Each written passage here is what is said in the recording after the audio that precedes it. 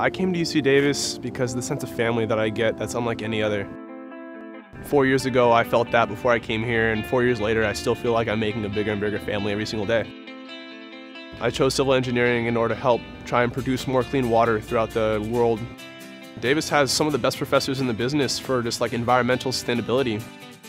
Through Davis, you really get that opportunity to work with people who know what they're doing and who care about what they're doing, and that's rare.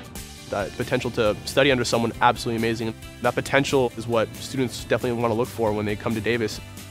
My dad's from Haiti, and so whenever I go back to Haiti, I saw people walking on the side of the road. They were walking to go get a bucket of water from a nearby well that was about 4 miles away from their hometown. You can kind of think about that and you start to wonder yourself why. Clean water is something that most people don't have. If you think about the majority of the world, not just the people you've seen, it's all the people you haven't seen, it's all the people you don't get to have experiences with.